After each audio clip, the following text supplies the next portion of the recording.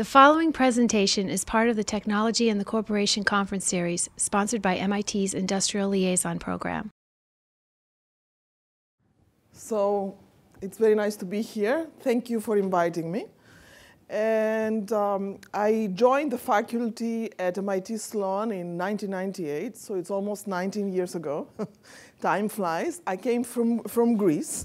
I came first to Brown University, where I did my degrees. And my passion in my research is about using analytics in order to influence businesses. And in particular, I am very much interested in the retail side, where I have done a lot of work, but also other areas, some examples here in transportation and in the energy space. In particular, I think I want to go to the last bullet point of this, where my goal and where I see a big gap is a big gap between academia and industry. So my goal as an academic is to try to bridge this gap and to educate the future generations of PhDs and master students to better bridge the gap in that space. So what is analytics? You can argue that the analytics is an approach that starts with the data. In the middle, it builds models in order to reach and create intelligent decisions that will create value for the company. And as our Dean Schmidtlein would say, it is, in a way, our prophetic science, if you want to use two words for it. And therefore, one of the projects that I thought I would talk to you about, where we are starting to see impact, is promotion planning, leveraging consumer information in order to increase profits. I first want to make sure I give credit to a team of PhD students from the Operations Research Center that have participated in this project, and also to the folks from the Oracle RGBU part that have also participated in this project, a project that has been going on for about 5 years. Now, let me talk to you first a little bit. What was the problem? Why did we study this problem? What motivated us? Talk a little bit about the data, talk a little bit about the approach that we did, and then show you what was the impact that this approach is starting to have. So it was all about promotions. And I'm sure all of you go to the supermarket to buy things potentially every week. And what is a promotion is you notice that there is a temporary reduction of the price, which you might see even on the shelf. For example, Barilla sauce, it's $1 off in this example, or you go to buy this 12 ounces of coffee, and it's $1.70 off. Then you go back next week, and you realize that this promotion is over. So therefore, you have the regular price, and then after a week, the price has been raised to the regular price as well. So the question that we asked is, when should retailers promote? How deep should they promote? And how often should they promote? And of course, promotions, although we used a lot of data that came from the supermarket industry, as we found out as we went on, this applies to many other industries as well. So it's not so pertinent only to supermarkets. Now, the first question we asked, and there's a debate about that, is should retailers even promote at all? And when you talk to retailers, they would tell you that they use promotions for a number of reasons. One might be that they want to increase their sales overall. Another could be that they want to increase traffic in their store. And you may have heard of what is called the loss leader, where people would basically promote, even at a loss, one product, but they know that they will bring in customers where they will make money on the other products that they will buy.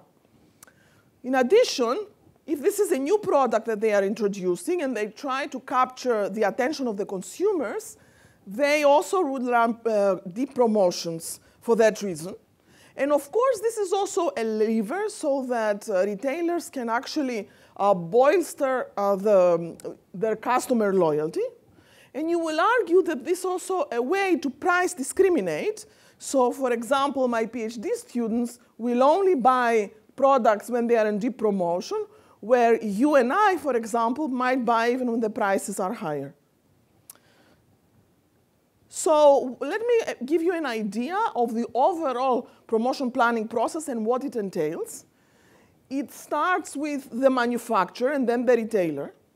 And the way it works in practice is the manufacturers offer vendor funds for their products to the retailers, meaning they are giving them a discount to the retailer, which they are hoping that they will also pass to the consumer, so the consumer is actually want to buy their product.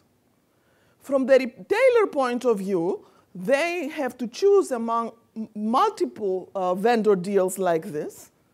So they have to decide which ones do they want to take and accept. And then, of course, a key piece is that then how do they price actually their items? When do they promote which items and how deeply? And finally, what is the method, or if you like, the vehicle they should promote with? Should they use flyers? Should they use, Facebook ads? Should they do what's called an end cap promotion? I'm sure that you've all seen in a supermarket at the end of the aisle when products are being promoted and are being placed there. So this is the whole, all the steps of the promotion planning process that need to be addressed. And today, because I only have 35 minutes, I'm only going to focus mostly on the promotional pricing piece, and I will talk a little bit about the vehicle selection problem from the retailer's point of view. Starting from the beginning, prices in a supermarket and managers are selecting how to price from a discrete price ladder. Where is this price ladder coming from? It's coming from the fact that for each product, there is a regular price and then levels of discount. In a supermarket, you must have noticed that an important business rule is that prices end in 9 cents. The reason is, psychologically, consumers, if the product is $5.99, they anchor on the 5, and they anchor more on the $5 price, versus to, in reality, if you were to be rounding up and thinking logically, really the product's price would be $6. So this is the first important observation that gives rise to a price ladder. Now, these are all the issues that you need to address in order to determine your promotions. So on the left, you want to space your promotions, because if you don't, then you will cause promotion fatigue, and you will notice that actually customers will not be so susceptible or will not be willing to buy at a promotion if promotions are very much next to each other. There are also, for example, inter-item rules. For example, if you are promoting the small size of the shampoo and the large size of the shampoo, you want to make sure that the price of the small size should be smaller than the price of the large size. Also, you want to address issues such as seasonality effects, such as cross-item effects, and I'm going to get into those very soon. So what is the problem that we are looking into here? Throughout, say, a quarter, about 13 weeks, what should be the prices that you select for which product each week, making sure you obey business rules like the ones that I described in the previous slide. So it is what is the right product to promote at which time and at which price. Now, the issue is that in a given supermarket, the retailers are dealing with, at any given time, 40,000 SKUs. SKU stands for stock keeping units. And at any point of time, they have about 2,000 that they are on promotion. Now, in addition, we are talking about many stores with many items, and therefore the problem is challenging for the human brain to tackle. And when we started working with Oracle, we realized that this was done very much ad hoc in practice, and there was lots of money left on the table for the retailers, but in addition, it was not so good for the consumer either, because the consumer was being confused with all the products they would see, were not offered the right prices, so it was not a win-win situation for any of the stakeholders, the retailer versus the consumer. And therefore, there was room to apply analytics in order to address this problem. And that's where we came in. You know, in the business, people talk about, you know, tier 1, super tier, and mid-market type of clients. And just to give you an idea, a tier 1 client will have an annual revenue between 1 to 5 billion, and will have about of the order of 1,000 stores with 200 categories and 50 to 600 items.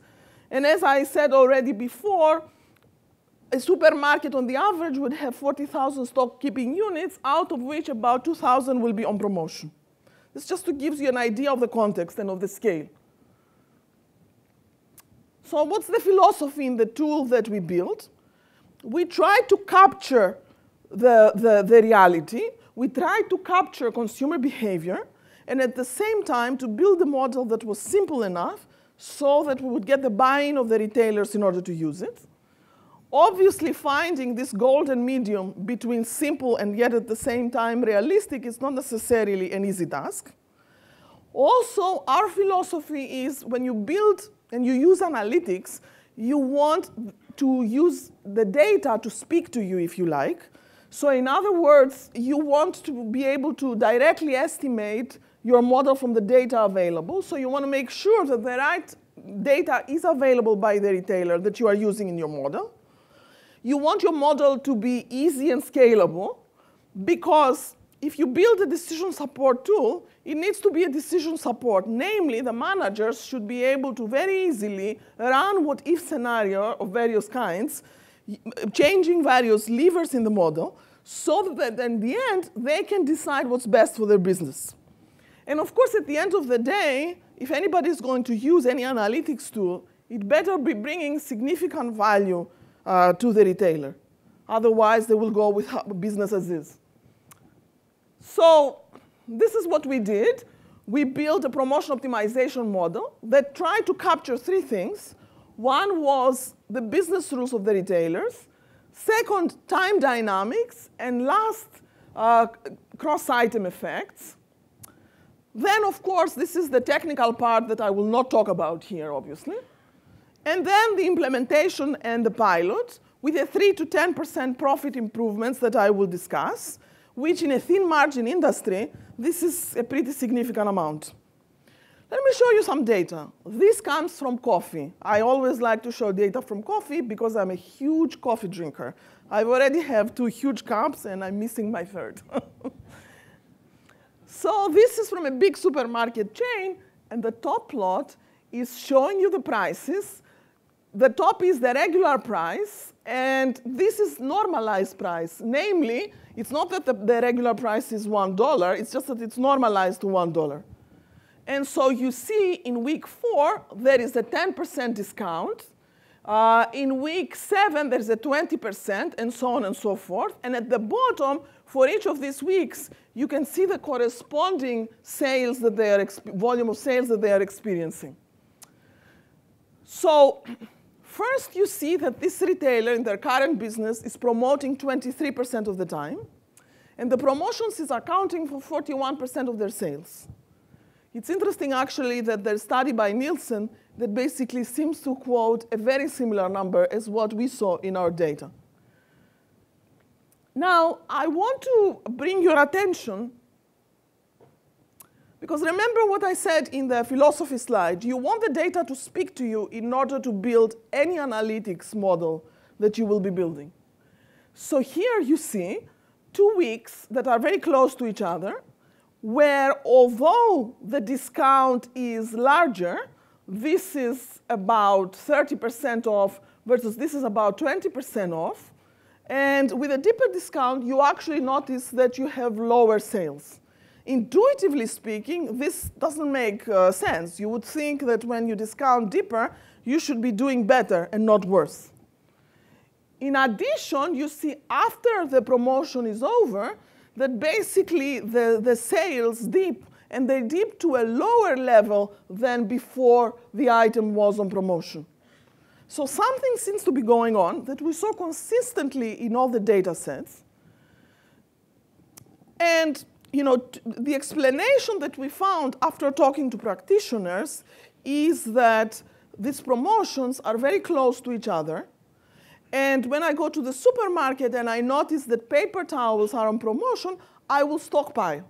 And so if the supermarket puts the paper towels on promotion the week after, I've already bought a lot, and therefore I will actually not care about the discount that they are giving me.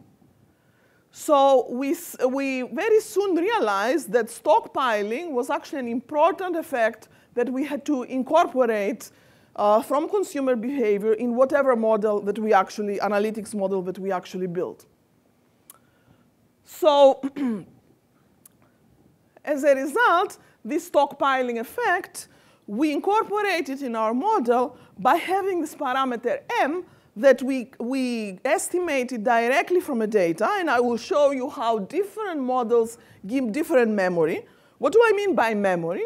It means that when I go to a supermarket, I have an idea what last week's price was and maybe some week before. And for different products, I am going to care more or less about past prices. So for example, for yogurt, I will have a different memory than what I will have for paper towels. Something that I will also explain soon. In addition to stockpiling, there are cross-item effects. So this lady goes to buy Barilla pasta, and she ends up also buying Barilla sauce, or she goes to buy Diet Pepsi, and she ends up to substitute and buy Diet Coke. So these are also, this substitution or complementarity effect that I just explained in this example is also another very important feature to incorporate in the modeling. So we use various techniques to estimate the demand and then feed it in the optimization problem that has the overall goal to optimize the profits for the retailer over the quarter. And the key decisions is which items for which weeks to be set at which price from the price ladder. With business constraints, and here is one, where we say that for each product, you want to limit the number of promotions that you run over a quarter. Because if you run too many promotions, you are going to A, confuse the consumer, and B, you are going to not have the same effect because of the stockpiling effect. In addition, we realized that we had to incorporate what is called a no-touch constraint. Namely, we had to space out consecutive promotions exactly to avoid the stockpiling effect. And finally, to incorporate inter-item constraints like what I mentioned before, for example, the small size versus the large size, or for example, you want in a group of products to have similar promotions and so on and so forth.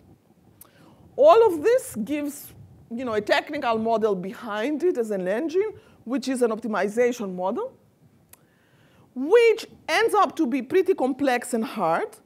Because the first thing I learned in this industry is that you want to build models that will be run with a cup of coffee rule, namely as long as it takes you to drink a cup of coffee, and because I'm Greek, not me, because it takes me forever, basically. So I shouldn't be the criterion. So our next goal was to take the complicated model that I described in words before and build a much simpler approach that would run in milliseconds, so that it would leave the managers the option to be looking at different scenarios, rerunning our model, and deciding at the end what was the best strategy that they want to follow.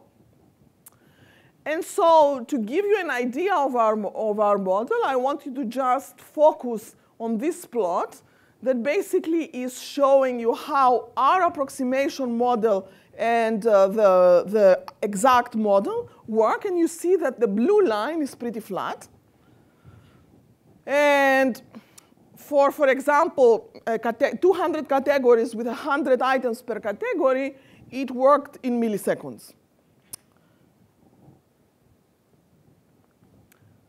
So how about now impact in practice? Let's sort of look at this particular retailer. We got data from 18 stores for about 2.5 years from the coffee category, 32 brands with private and non-private labels. And here you are seeing in the 114 weeks, the corresponding sales that they are experiencing for the different brands. And you can see here that you have the red thing that seems to have a lot of spikes in their sales versus the blue curve that seems to be pretty flat. It turns out that this is a premium brand, a non-premium brand that the retailer was promoting a lot, versus this is a premium brand that they are keeping pretty flat and they were not promoting much. So after data filtering and aggregation and so forth that I won't go into, we created a training and a testing set. And to just give you an idea of the fit, the out-of-sample mean absolute percentage error, that is a metric in the business that basically is saying how close are your actual sales that this retailer is experiencing relative to what your model is predicting. And this was of the order of 11%, 11.4%. And for this brand of coffee, the memory was 2. Memory 2 means basically that the consumers for this brand of coffee remember last week and the week before price. And this is for all 18 stores that we got data from. And you see that basically the best one was 11.4 and the worst one was 30%. And a 30% MAPE in this business is really good, which was the worst case that we saw. And here you also can see the out-of-sample R-squared that were all more than 90%. And this is, of course, all out of sample, namely is on the part of the data that we left aside and we did not use to train our model with. Otherwise, we would actually be cheating. So let me give you a little bit of information from what did we find from the different products. So this is coffee, chocolate, tea, and yogurt, and different brands.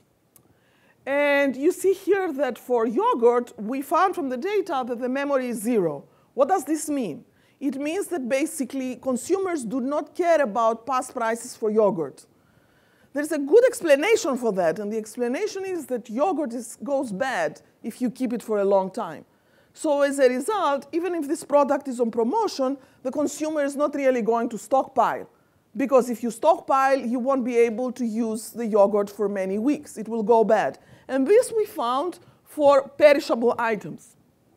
Also, you notice that for coffee, for example, we found different memory. So for some brands, we found a memory of 2, meaning the consumer is remembering up to 2 weeks, versus some other brands is 0. And when we looked more carefully into these brands, we found that for luxury brands, the memory was 0, versus for non-premium brands, the memory was higher, meaning that if this is, say, a coffee that's very luxurious and you really love, you are going to buy it regardless of whether it is on promotion or not, versus if the item is non-premium and it's the supermarket brand, then you will be much more open and susceptible to the promotion. Now, how about impact in terms of the prices? We kept the business rules of this retailer as they were. And what we find with our model, out of sample versus what they were actually doing, a 4.2% improvement.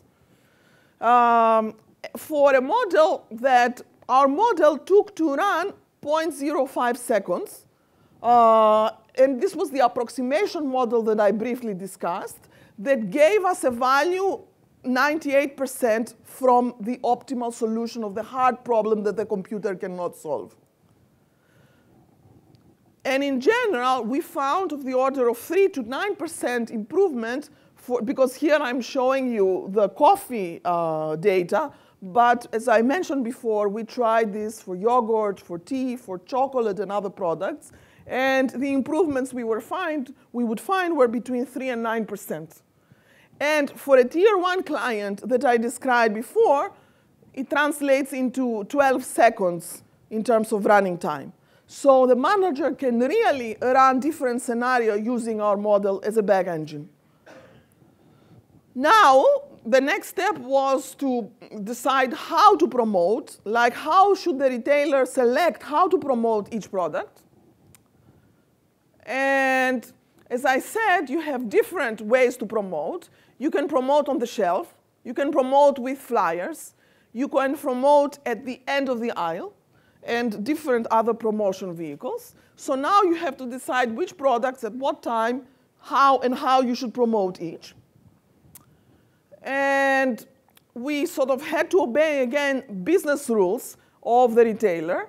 For example, at each time period, the number of promotion vehicles to use, they had to be limited, because using promotion vehicles are costly for the retailer. So for example, they want to say that if they have 5 promotion vehicles, they only want to use 2 of them at each week. And also, how many times they used each promotion vehicle over the quarter, they also wanted this to be limited. For example, out of 13 weeks for the flyer, they only wanted to use the flyer up to 4 weeks. So to make a long story short, we realized technically this is a hard problem, but just going straight to the impact so that I don't waste your time, we found that for the same retailer and for the same product that I was talking to before, where with prices only as a lever, we were improving to 4.2%. Now, also incorporating the promotion vehicles as a lever, we were able to improve from what they were doing to 7%. And again, the running time was very, very fast, 0.07 seconds for the coffee. And then, of course, after this, we went to a live pilot with a client. Of course, the client had to agree to the pilot. There were a lot of issues with data analysis, cleaning that I won't bore you with. We chose the pilot and the control stores. We looked at the oil and chemicals category. And as an example, in the control store, we kept the existing policy, versus in the pilot store, for the pilot product, we used our policy. And to make a long story short, we saw improvements of the order of 10%. So I see there are some questions here, and I would say we started our experiments first with historical data, and that's what I showed you before. And in the pilot, what I'm showing here, this was a live experiment. And yes, we actually had to give to the client who ran the pilot our promotion recommendations several weeks in advance, because, for example, as they were printing their flyers, they had to actually use this information for the. So the answer is, this is the experiment, and the previous was, again, answering that question. Now, of course, as an academic, we like writing papers, because this is the currency for an academic. So that was satisfying that they were able to publish a lot of papers. We also filed several joint patents between MIT and Oracle. And we got some recognition from awards, but let me skip to that. And let me tell you a little bit about some cool things that we found and we are now working on. So I touched on the promotion side, but this whole story has many aspects. It is the assortment that you will put on the shelf. It will be the inventory that you should carry. And then cooler and newer things, like, for example, nowadays retailers have social network information, And they also have online stores as well as the regular brick and mortar stores. And it's a challenge how you incorporate all of this information. And we have been also building a model that starts with the generic information for the consumer, and where you have demographics, transaction information, loyalty information. But now we are incorporating in these models about the consumer arriving, and now you are looking at what they are interested in, so you have more contextual information from the consumer. And as a result, it's both the generic willingness to pay and transaction information that you have, to which nowadays, because you have social media information, because you even have basket information and other such information about the consumer, you can build a much more personalized model than the one I described before. So this is the sort of like the future and the way it's important for retailers to go for. And in general, our philosophy in this is to sort of have a collaboration between MIT and industry, such as people like you here, finding what is the important problem that will not be only interesting for the company, but also for MIT, and will have academic implications, that this would be a very close collaboration with the company. Access, obviously, to data is very important. This allows us to train our PhD students. Remember, I started by saying our goal is to bridge the gap between academia and industry. And at the end of the day, here at MIT, all the faculty, they strive to have an impact. I know that there are questions that I'm seeing here, and as I'm speaking, I'm not reading very well, but no, that's fine. Yeah. We have plenty of time for questions. Yes. So thank you for presentation, sure. And we'll get to the questions. And I'm glad you ended by painting the picture of how companies can engage with MIT Sloan and the Operations Research Center and all the other parts that you work with. Because we have some new faces in the audience, some companies that aren't yet used to working with MIT and just looking for ideas of how do I take some of these things that I've learned and utilize it further and maybe lead to further engagements with MIT. So with that, we have this pigeonhole application that's bringing the questions to us. So let's see which ones look like the most popular ones. Feel free to choose which ones you would want to address first. Yeah, so I'll go with the one that has the most votes. This says, have you built a promotion model designed for manufacturers versus the retailers? And the answer is yes. This was the model that I very briefly described in the beginning, that is telling the manufacturer what vendor deals should they offer to the retailer, meaning how much discount should they give to the retailer to give them incentive to basically pass part of that discount to the consumer. And what we found when we talked to practitioners and we looked was we found that the manufacturers give these discounts, but one important thing that they want to avoid is the retailer keeping the discount for themselves and not passing it to the consumer. And therefore, by giving them short-term deals where basically they are enforcing in a contract a minimum level of discount that they pass to the consumer, what is called a pass-through constraint, if you like, to the consumer, was sort of an important thing to help implement this so that the retailers do not do a lot of forward buying and then avoid later on, passing the discount. Let me see.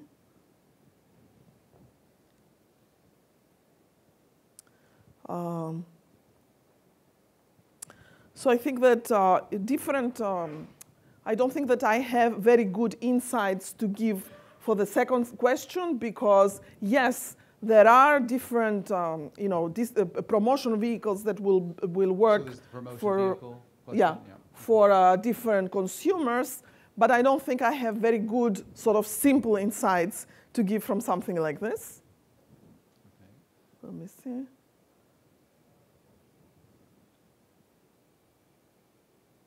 Why don't you choose the question and then they can display it. magnify it. I see, did you, They keep changing. yeah, I know. Maybe I would like to take actually questions from the audience because. This is technology. We don't talk. Because I think this will make it easier for me. I feel like I'm standing here and I'm just we can reading. do that and walk the mic around. Right here. In your research, did you discover an anticipation effect where people wait for a promotion in order to buy a product? I know in apparel this is very prevalent. People wait for things to go on sale and then rush in and buy them. Yeah, so you are absolutely right. And actually, because I've been studying both the apparel industry and the supermarket industry, the two actual industries are fairly different because in the supermarket industry, we go to the supermarket very often. And therefore, understanding consumer behavior, such as stockpiling or, if you like, anticipation effect, is something that you can understand much easier and capture much better than you do in the apparel industry. In fact, in the apparel industry, a big challenge is potentially not big data, but actually, I would say, little data. So a key part of my research actually is how do you deal with little data, missing data, and how do you use this for pricing effects? And that would be more relevant to apparel. Yes?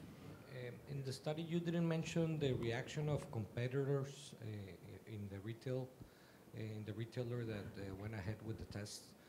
Have you looked into that in the studies on like a medium or long-term effects in regarding, like, for example, provoking price wars that in the end are not profitable for the industry? Yeah, so for the study that I presented here, we did not incorporate competitors because the supermarkets that we were looking at were dominant players, and people, tend to go to the supermarket that they go every week. So it's not the type of industry that, it's so much often the fact that people go from supermarket to supermarket.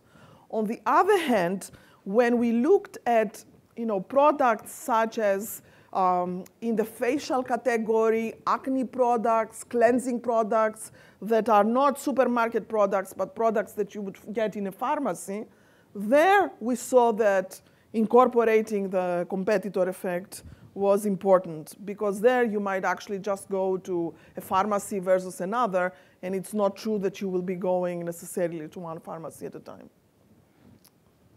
So a question that's getting some votes here, then they've magnified it here, but any insights about the entire basket of goods that consumers purchased during the promotion? Is there anything that stood out to you? Yeah, that basically, I sort of mentioned it in my presentation a little bit, but it was not as clear, I think, that basically when you are looking at perishable products, people are not caring as much about promotions, versus when you look at, non-perishable products that will not go bad, there is where promotions effect will have a much bigger effect. Because you know that you buy it on promotion and you can store it somewhere in your house and you can actually use it later. So you sort of much more care on the promotion. And I think this one you Yeah, this one I sort of said that I don't have a good answer. Right, yeah, right. That is simple to explain without getting way too technical here. On this one, it talks about the model, and is there a chance for the brand and product managers to put some of their own intuition, or I guess test it against their intuition? Yes, and that was exactly the point, because there are levers in the model, there are parameters in the model that the managers can actually change and rerun the model.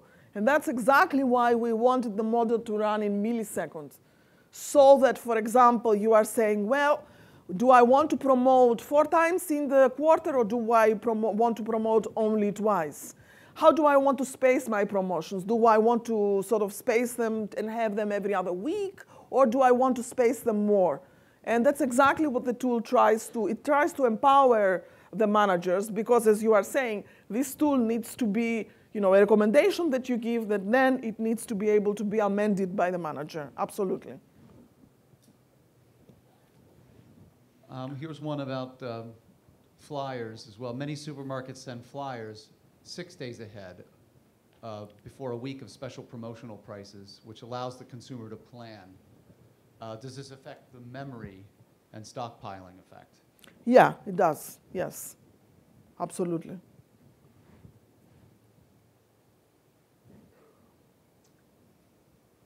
A question with 3 votes here.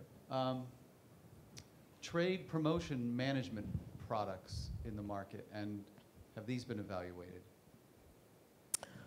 So I'm not sure what they mean by trade promotion. I mean, trade deals or vendor deals is what I was talking about. Should I assume that they mean the same thing? Does anybody want to expand on that? Yeah, it's between the manufacturer and the retailer. Yeah, this was the vendor deals that I was talking about, exactly. And that was exactly what I didn't mention it in my presentation, but that was the part of the process I didn't discuss. But in the last year, we were working on exactly that, which is how much discount does the manufacturer want to pass to the retailer? Exactly, yes. And yesterday, we had some talks and discussions about co-creating value between the consumer and the business. Any focus on media techniques where the consumer is invited to participate? So I have been doing one study actually with another colleague where we were trying to understand the signaling of the pricing and the promotion to the consumer in terms of the quality of the product. And the way we invited the consumer to participate is by performing experiments in Amazon Mechanical Turk, where you can put surveys and you can have consumers basically answer questions. And we found out, as a long story, that basically, indeed, the promotion depth does give a signal to the consumer in terms of whether this product is a quality product versus not. So that's the closest I have done to that question. And I'm not sure. I think I already answered that. Yeah, I think we yes. talked about the Yes. vehicles. Yes. Okay. So any other questions from the audience? Okay. Well, Oh, yes. back here.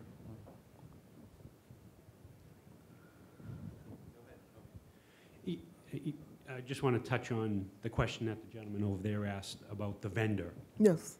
So is your modeling applicable to the vendor, not so much on the individual product, but the discrimination, the disbursement of which retailer they offer the discounts to pass on to the consumer? And also, does it factor in geographical differences and/or the impact of holidays? So the model that we've built right now is fairly generic. I'm not sure I understood your question, but because it's a very generic model, I think that it doesn't matter to what type of retailer you are talking about. Well, I was getting more in the sense of, let's just think locally here in Massachusetts, Stop and Shop and Market Basket. Would a vendor, say a coffee company, Yes. offer both retailers the same discount at the same time? In other words, and how Yes, would yes. that affect the consumer's choice? Yeah, so we have not used data to answer such a question. So, again, it is a generic model, but the truthful answer is that we haven't experimented with data on that question. Okay, and was there any consideration in the retail data that you looked at on holidays? Yes, Okay. oh, absolutely. Special events, trends, yeah, absolutely. I didn't go to show any of them, but absolutely, absolutely, yes. Yes. Hi. Congratulations. It's a great exposure there. Thank you. Once you find data insights, which methodology do you recommend for discover whys or triggers that consumers do this or do that? you know, the triggers. What methodology do you use to discover the triggers that move that data in your analysis? So I'm not sure I fully understand your question, but I think this goes more to the personalization, Yes. where we estimate a propensity to buy, and we basically identify different personas for the consumers. Yes. And then as the consumer comes in, we look at two things: generically, which persona they fit in, and then according to what they are looking for, additional adjustment in terms of their persona. So basically, there are two scores. One are these generic personas, but then maybe the same person, if they are looking for different things, then we give them an additional and even more personalized propensity to buy. Okay. Thank you. Thank you.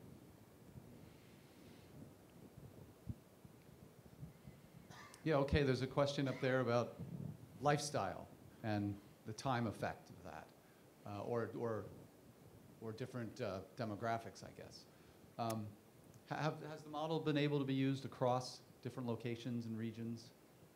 So because it can be used at different locations and regions, of course, when we were testing it in terms of the experiment that we did, we wanted to make sure that the pilot and the control stores were in similar locations so that we don't test very different things, but yet at the same time that they are not so close so a consumer can jump from the control to the pilot store and confuse the model. I don't think this fully answers the question, but yeah. There's one there, if you're close, Laura. Hi. What do you think would be the evolution of the model? Because from what I understood, the retailer doesn't know much about the specific person, like how often comes that person into the supermarket. What's their journey inside the supermarket? So what are your thoughts about that? Yeah, so in the online space, it's much easier to get this type of data, and that's where we are focusing in terms of the personalization part. Now with a new Amazon grocery store, I believe that if the physical stores move more towards that model, then we can have such information and do this for brick and mortar store as well. Okay. Okay, I think we'll stop there. So a round of applause for Professor Perakis.